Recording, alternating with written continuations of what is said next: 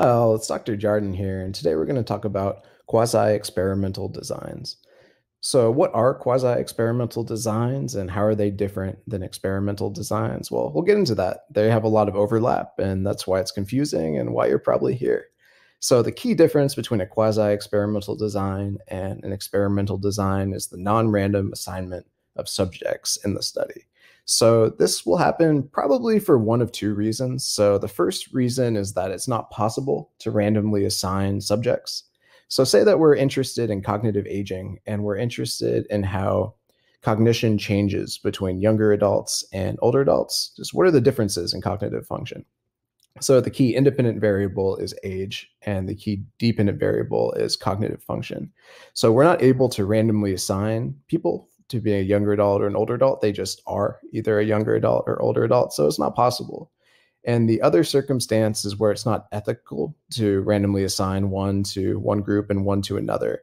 And one case of this is, say, chronic stress. You have one group of people who are chronically stressed and one group that aren't.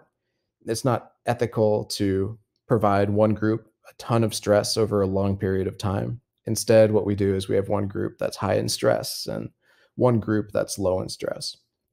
So in quasi-experimental designs, there are other factors that can get in the way. It's more likely that confounding variables can get in the mix. So for instance, when we're studying aging, there's different things that could happen, like what were different historical events that happened for older adults when younger adults weren't alive. So you see how these kind of things could get in the way. And then also, if we're talking about chronic stress, maybe there were other things in these people's lives that were causing the stress. So you're not able to randomly assign in a quasi-experimental design generally because either it's not possible or that it's not ethical. And in the end of the day, you're still aiming to answer the same questions, but the amount of evidence that you do have for a true experiment tends to be greater than for a quasi-experimental design. So yeah, that's all you got here. So if you're interested in learning more, feel free to send me a message and I'll get back to you. Have a great day.